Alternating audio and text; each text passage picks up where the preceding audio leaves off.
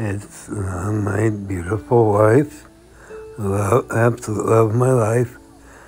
It's her second birthday in heaven now. And she always got balloons for her birthday and Valentine's Day.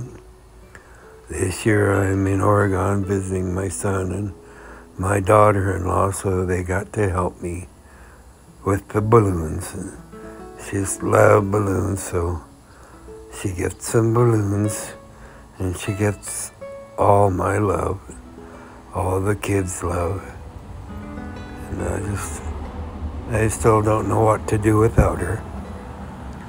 So something simple like this helps, but it'll never be the same. Oh yes, this would have been her 80th.